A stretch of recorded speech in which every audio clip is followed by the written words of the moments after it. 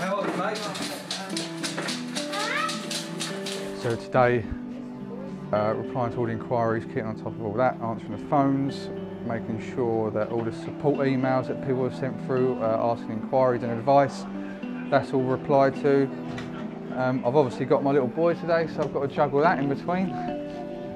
And yeah, just, you know, it's going to be drizzle outside, so it's probably not going to be as busy as it was at the beginning of the week, because this business is very, very weather dependent. Find the MD in the lorry, because it's all about hands on deck, isn't it? When we're short staffed. You know, I'm pushing 60, and you know, 30 years ago, I was doing the same thing, working all the hours under the sun, getting things up and running, thinking I'm heading towards an easier life. Here I am at 60, back in the lorry. We all do a bit of everything at the minute, to be honest. But Alf, you know, Alf will send the purchase orders, keep control of stock, and answer the phones, deal with all the lorry drives out on the road, any problems that they have delivering goods. Rob's more focused on all the online sales and online inquiries and booking in pallets and parcels and stuff. And yeah, my job is obviously sales, overseeing things, replying to inquiries, just keeping on top of everything really. You know, I believe, you know, I fully believe in Ollie, you know, and Harry, still there in the background. You know, they've got the same vision as I had 15 years ago, so, you know, they know the potential of the business. So I've got no worries, you know, about, you know, letting them make their own decisions, which we've been doing for the last 5 years. And, you know, it's through Ollie's really creative mind, and how he's progressed with all the social media and the IT side of the business. You know, he's basically bringing our growth to where we are today and where we will be in 5 years' time.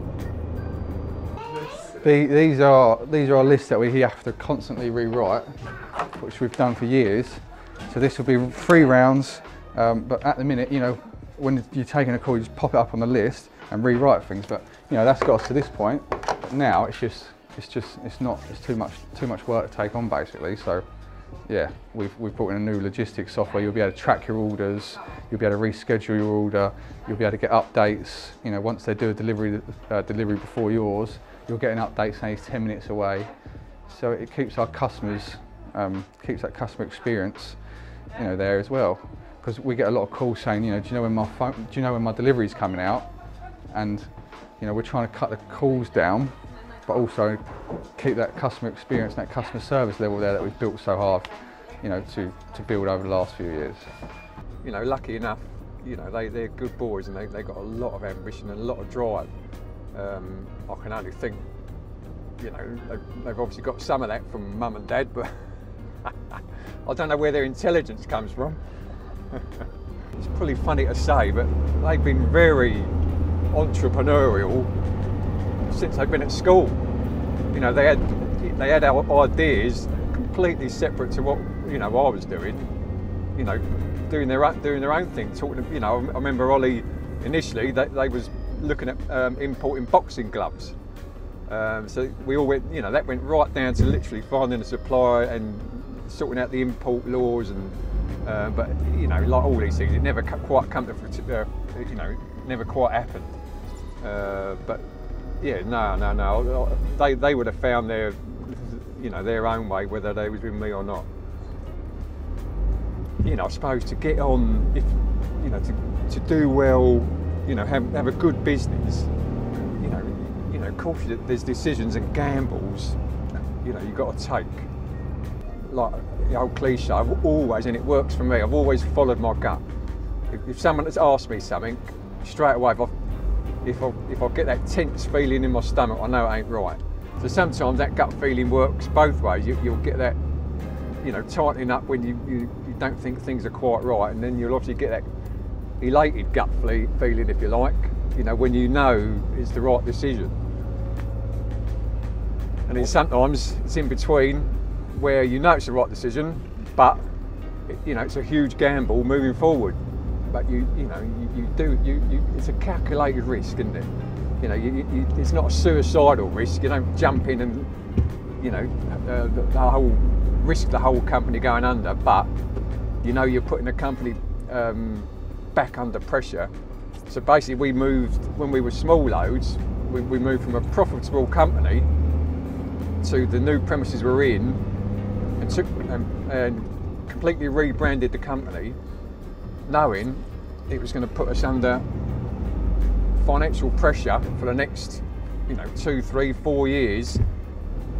But it was a decision we knew had to be made to get to the bigger picture. Basically, the biggest gamble I felt I really took was when we were small loads. We had a little yard out the back of Paddock Wood down Willow Lane, and it was working, but we always knew for the business to work properly, it had to be visible. It had to be up on one of the B roads or the A roads. And then basically we was going through a recession again, and a yard came up, the Stone Hill yard just outside Paddock Wood. That was probably the biggest risk I feel, that we went from Willow Lane, in a recession where things were tight, taking on massive overhead. But again, standing in front of that gate of that new yard, my stomach in knots, knowing it was a decision that we had to take. Well, a move we had to take. So I'd say that was definitely probably the big one for me. And then it was probably more comfortable financial wise moving from that yard to our current location, a 3-acre yard. We knew we could financially support that. But then the second to that is the rebrand. You've got a good little company, small loads, everyone knows the name. Why would you overnight change everything, paint the lorries, rename everything, why would you do that? The reason being, we see the potential in the outdoor living market, if you like. Small loads was just too restrictive. It was just limiting us to small loads of aggregates. And people kept coming into the office on numerous occasions saying, didn't realise you'd done this, didn't realise you'd done that. So it was just obvious that we needed to do it. We could have tweaked the small loads name a little bit and just sort of ran with that, but we felt it just needed to be a name that wasn't distinctive on any products. It needed just to be a brand. And that's exactly what the boys have worked hard on, and all the team around us. They all see and understand what we're trying to do and where we're going. And everyone's fully on board, which is great.